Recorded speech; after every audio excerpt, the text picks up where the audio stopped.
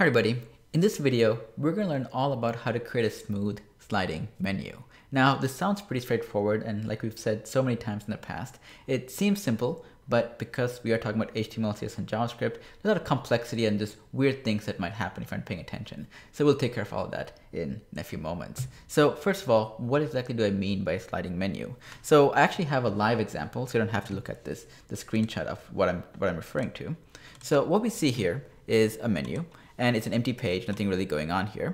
And you see a blue button that when I click it, a little menu appears. And notice how the menu appears. It is animated, it slides in. I click anywhere on the menu, like for example, I can dismiss it, or I can click on a link to get the exact same effect. So if I click on contact, for example, notice that the menu disappears as well. So pretty straightforward. We have a way of making the menu appear, and then we have a way of making the menu disappear. And what we're going to see in the next few minutes is trying to make all of that work, trying to put the HTML, CSS, and JavaScript together that gets us the effect that we're kind of looking for. So before we go and look at all of the technical implementation details, let's talk about how this menu works. So, I decided to just use some diagrams to help illustrate what's going on. So here's what you see initially. You see a simple page, nothing really going on here. You see a little blue button. And when the button is clicked, you notice that the menu starts to appear. It slides in, so you kind of see it partially, then it animates fully into view, covering up all of your content. Now, the way this is all done isn't as complicated as it seems. It's very simple. So when your page is loaded initially, you have a width and a height. We call it the viewport width, viewport height, or your browser width and height, basically. And what we've done with our menu is we positioned it in just a way so that it is just a little bit to the left of all of your content. So however wide your content is, that equivalent width is how wide your menu is, and it's just pushed off to the left by that exact same amount. So what we have is an arrangement like this. So it's nothing quite as magical as it might have seemed. We have our menu hidden completely out of view. Then you have your content, which is visible here.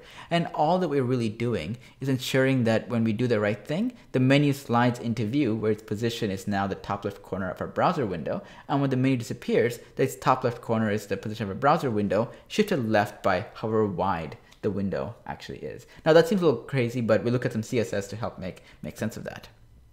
So the way you hide the menu, here's some pseudocode, we'll look at the real code in a second, is that our menu has a position value of fixed to ensure it isn't really following the normal box layout. And we're ensuring its top and left corner is set to 0. So it's going to be flush against the top left corner of our browser window. And we have the width and height set to 100 VW and 100 VH. Now, if you're not familiar with VW and VH, they stand for viewport width and viewport height. It's a unit that is fairly new. It's been around for just a few years. That allows you to get the exact width and height of your viewport without having to deal with percentages or the size of your parent element or anything else like that. It literally just gives you a value that you can use to measure against the size of your actual browser window. So 100 VW means a full 100% width, 100 VH means a full 100% height. So our menu is literally right now taking up all available screen space, which is exactly what we want. And the way we shift it left is pretty straightforward. We use a transform, and we're using a trusty translate 3D function.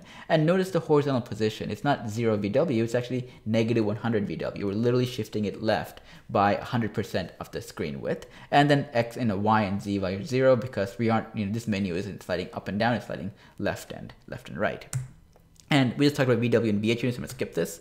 And the way you show the menu is pretty straightforward as well. We just have to change one value, and that is the horizontal position of translate 3D. So in this case, imagining that we are continuing the pseudocode from earlier, you might have a situation where you have the menu and then a class value of visible that you tack along to it. And then you target that by just saying the menu.visible with a transform and a translate 3D value of 0 VW. And then again, vertical and Z position completely ignored. But this basically makes sure your menu is no longer off screen, but fully visible. So that's the rapid fire overview of how this effect works, but that's only part of what we're trying to do. Let's go ahead and actually build it.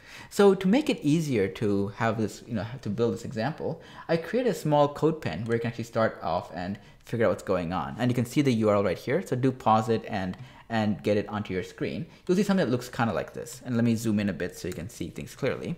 And let me maximize the HTML editor. And what you see here is just the basic markup needed to get the menu to appear, so you can see some content, the blue button, and so on.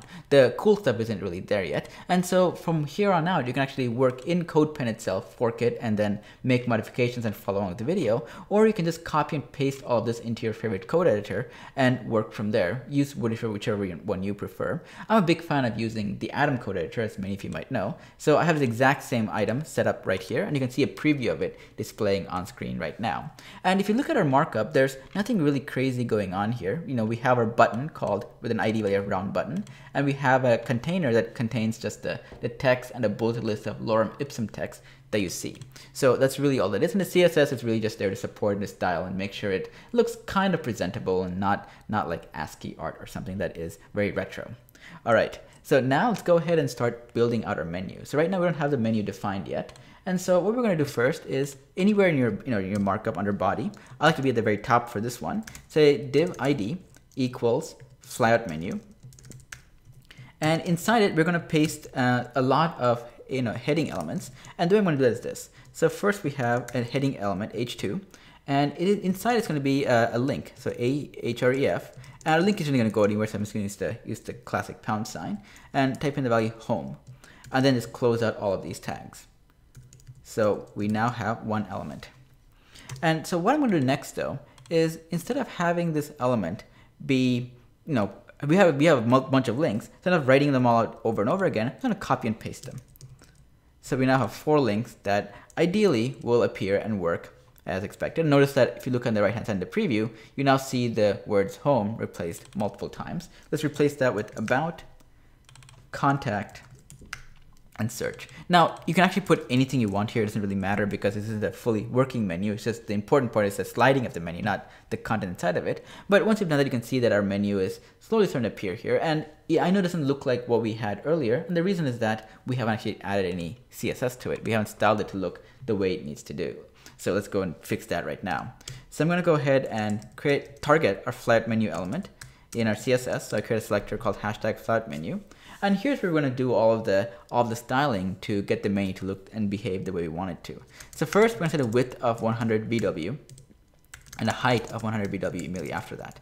And once I've done that, notice that all of our content is literally pushed off the screen because we're telling this element, our flyout menu element, to take up all the available browser space. And the way you can avoid doing what it's just doing right now, which is affecting the layout of other elements, is to remove it from the layout itself. So I'm going to set a position value of fixed, which ensures that it is no longer, part of the default layout behavior, which means that now it overlays all the content. That's okay though. We'll deal with that in a separate way as well. So right now we have position value of fixed, and let's go ahead and set its position to top 0, left 0 to ensure it's in the top left corner, and let's get a background color also. Now you can use any color you want, but I'm a big fan of that yellow color that is also part of the same in the logo. So I'm just going to set FFEE. I think I may have like a few extra zeros there. It's only one E.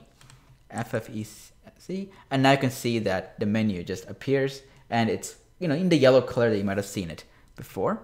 And now we're going to shift it over completely to the left. We're at that point where the menu no longer needs to be visible in the full size that you see it right now, but it can actually be shifted over. And that's where the translate 3D trick we saw earlier comes into play. So I'm using a transform property and setting a translate 3D of 100 VW, and it's actually going to be negative 100 VW because we want it to be shifted left, and then 0, 0 for everything else.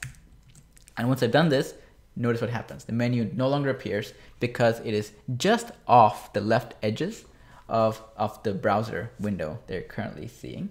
And the next thing we're going to do is specify a transition. We kind of spoke about it, but now let's go ahead and actually add it. And as you can imagine, we're going to be animating the transform property. Let's do a duration of 0.3 seconds. And for the easing function, I created a custom one using the cubicbezier.com site that I've referred to many times to create some really cool effects that are better than the default ones you see here. So this is basically it. Oh, last thing, we want to make sure that the menu doesn't actually display scroll bars or do anything weird like that. It normally doesn't, but it's just good to be in a habit of doing that. So that's our flyout menu. We just styled it. We said it's going to be the full size of the browser window, should be completely left, and when the transform property is adjusted, we will animate it into view. And of course, that doesn't mean that it works, of course, because we don't have any code to actually toggle the value of our transform, but we'll deal with that in a little bit. And just for completeness, you don't have to type all this in. The menu does look a little unfinished right now, so I have a few more style rules that you can add to make that work fine. So I have a flyout menu H2A selector that targets all of our links and gives them a color that is light dark gray, pushes them a little bit off the left margin by 15 pixels, and removes the underline by default. This isn't like 1990, so the links don't have to be underlined. And when you hover over them though, we do want them underlined, kind of just paying some homage to back in the day. All right, and so of course you can't see it right now, but trust me, it's gonna work fine. Let me get the indentation right. And now we're golden. Okay, so now what we've done is we got the menu and we got it styled properly. What we need to do is deal with the case where the menu actually is fully visible. And the way we're going to do that is by just adding another style rule that takes care of the visible case. So right now, flyout menu by default is the invisible case. Let's imagine that we have a class value called show that if we were to add to our element will cause the menu to appear. So I'm going to create a style rule called flyout menu.show.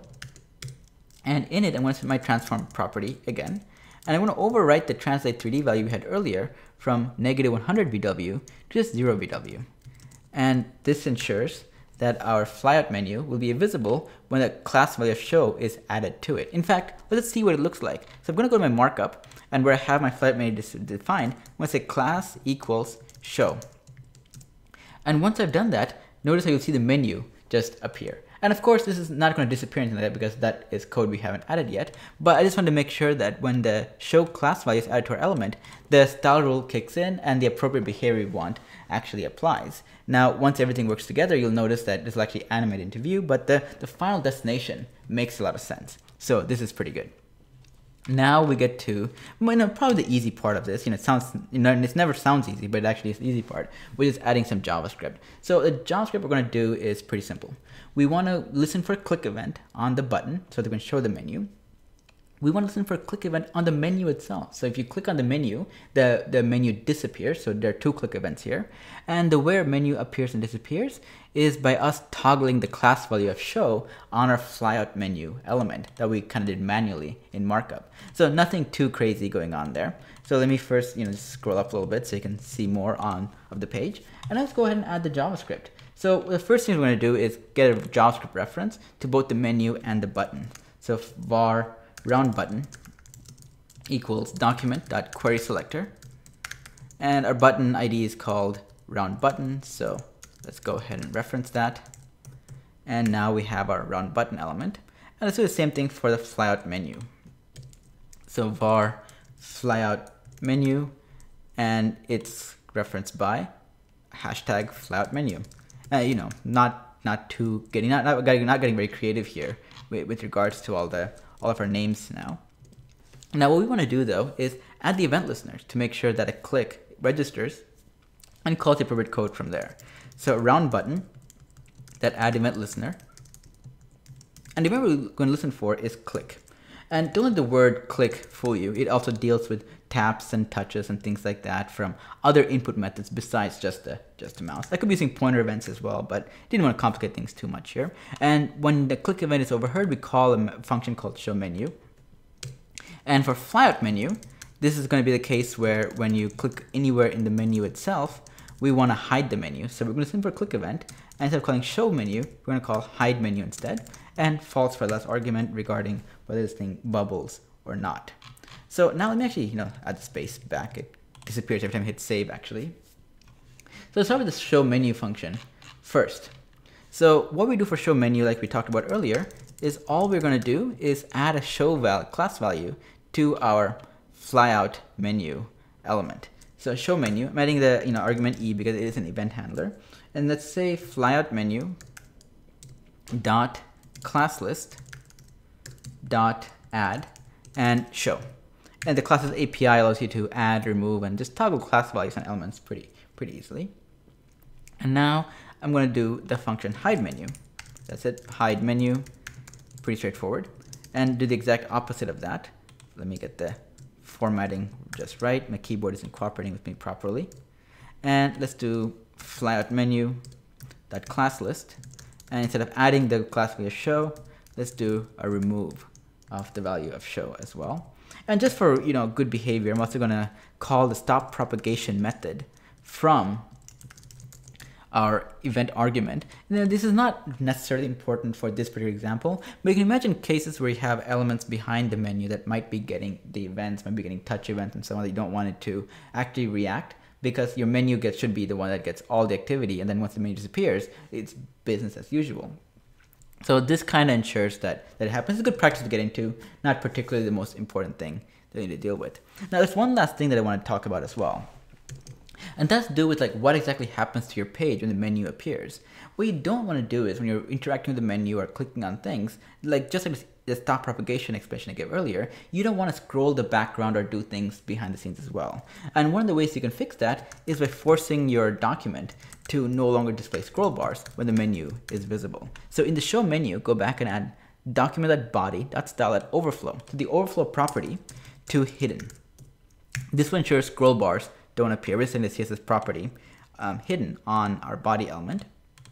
And likewise, when we hide the menu, let's make that to auto. We want to get back to whatever default behavior they had earlier, so that way we aren't exactly detracting from normal behavior. And that's pretty much it. So now let's go ahead and save and see what this looks like. So now when I click on the menu appears, and then when I click anywhere outside of the menu, it disappears, and the button brings in the menu. So it's pretty cool. It all works. And what we've really done is just essentially all the code, everything we've done is this.